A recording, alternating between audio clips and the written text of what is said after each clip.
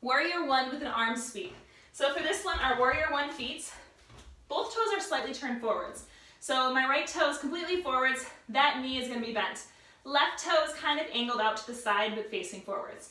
Trying to keep our hips facing forwards. Arms are going to be up. I'm going to take so my right leg is forward, my left arm is going to reach across towards my right ankle.